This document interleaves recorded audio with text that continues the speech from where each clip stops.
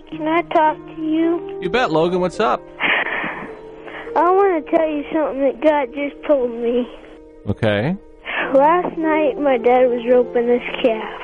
And this calf had been born from a really old cow. She didn't have really the greatest milk. She didn't have, like, the vitamin C and stuff. Okay. Hold on. Mom? So cute, I guess his mom's talking to him. I'm talking right now. I'll be up in a second. But sorry about that. But anyway, she broke her back. And this morning I went out and put her down myself. I was talking to God. I was asking God why she was special. And God said, you know, Logan, but my son was special, but he died for a purpose.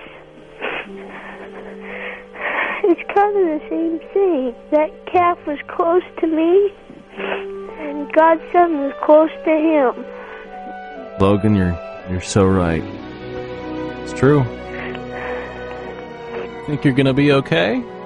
Yeah, I'll be fine. But I wanted to tell you guys that is so important. Just remember, when you lose a loved one or a pet, always remember that God gave his son too, and he understands. He will always understand. He will always just run to him. Logan, you're wiser than you know, buddy. Oh, sometimes I don't think I'm wise. Trust me, I've done a lot of stupid stuff. But I've learned from it.